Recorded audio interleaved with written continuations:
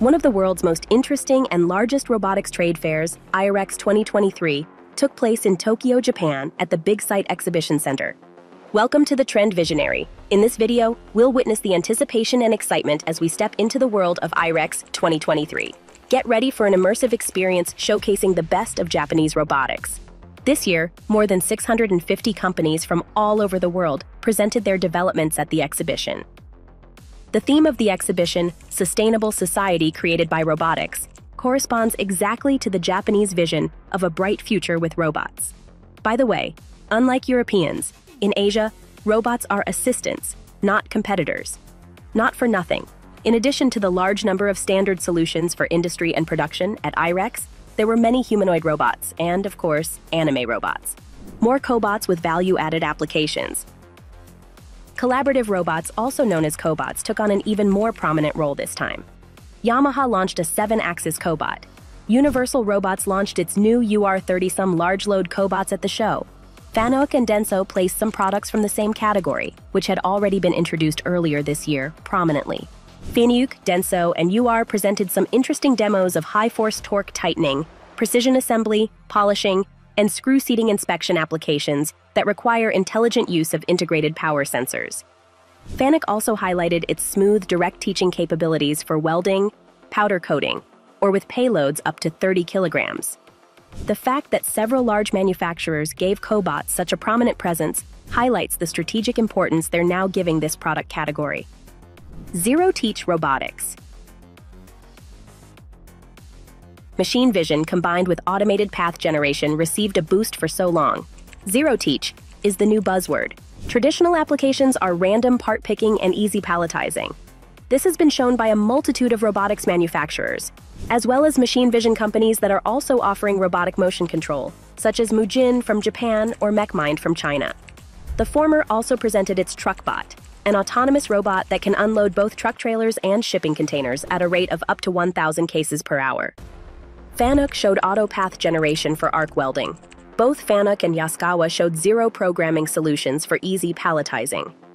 Under the name Motoman Next, Yaskawa presented some applications for verticals such as dishwashing, food inspection and sorting, and laboratories. At this point, these are more demonstrations of what can technically be done, as Yaskawa is just starting to offer these solutions to customers. Nachi and Omron showed corresponding applications for the dynamic placement of FPC connectors in electronic products. They claimed that a slightly different version was already used in electronics manufacturing. Denso presented some impressive applications of its real-time control software, TwinCat, realized in collaboration with Beckhoff, a voice-controlled cobot application, and some transparent or glossy workpiece picking in collaboration with Cambrian. More machine vision in combination with automated and dynamic path planning also means good business prospects for NVIDIA, which was also an exhibitor and entertains partnerships with several of the leading Japanese robot manufacturers. Variable mix, variable volume automated lines. The booths of Omron and Yaskawa featured variable mix, variable volume automated lines.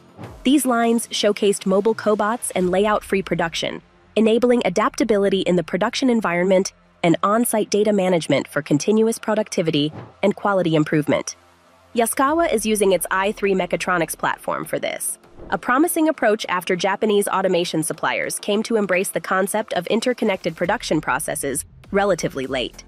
Yaskawa's new YRM-X controller controls several machines along a whole line. High-payload robots. Like in other countries, Japanese robotics companies have a legacy in the automotive industry. This is still reflected in the introduction of some high-payload robots. Fanuc introduced a new serial link robot with a 500 kilograms payload, over flip capability, and integrated 2D and 3D cameras. Target applications are the handling of heavy automotive parts. Yaskawa presented the Motoman ME-1000, a SCARA robot with a payload of 1,000 kilograms tailored for the handling of electric vehicle batteries. Japanese robotics companies collaborate on SME automation.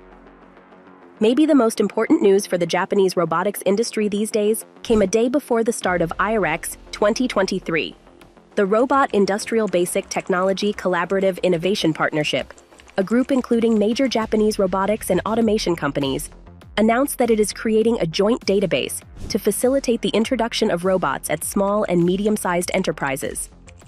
According to a white paper by the Japanese government, SMEs are responsible for 99.7% of Japanese companies, yet the value added per worker for the country's SMEs in manufacturing is just over one-third of that for its big businesses.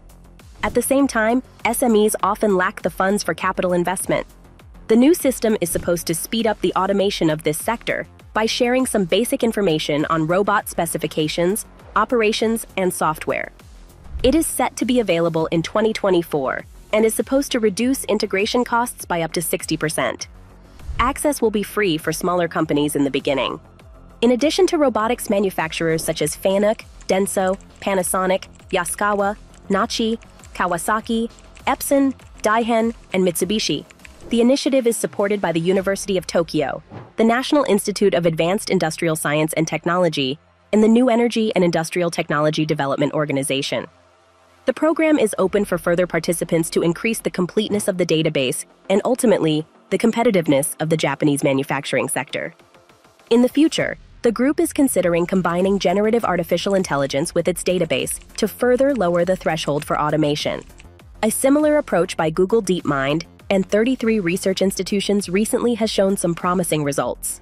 This announcement was in line with the theme of this year's show, Sustainable Society Brought by Robotics, emphasizing solutions to global challenges and the creation of a sustainable society through collaborative efforts between manufacturers, system integrators, and users. Initiatives to boost productivity through more automation are urgently needed in Japan. The country's economy has been stagnating for 3 decades, and its post-pandemic recovery remains fragile. A shrinking population further limits the upsides to its growth. Despite Japan's distinctive cultural traits, such as its approach to immigration, its advancements can serve as a model for other countries facing aging populations. Japan's leading robotics and automation manufacturers have demonstrated high innovation at IREX, including a joint database for robot operation and adjustment, potentially enhanced by generative AI. This innovation is expected to benefit Japanese factory automation firms as companies reevaluate geopolitical risks and supply chain moves. Corporate culture in Japan is also changing, with governance reforms pressuring management teams to enhance value and return on equity. The average age of CEOs at Nikkei stock index firms has dropped by 12 years over the past decade. Japan's startup ecosystem is becoming more vibrant, with investments growing tenfold from 2013 to 2022 and the number of VC funds quadrupling. Foreign companies are becoming more open to collaboration with a new leadership generation.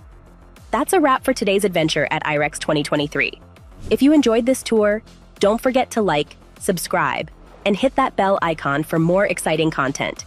Thanks for joining us on Trend Visionary. Until next time, keep dreaming big and embracing the future.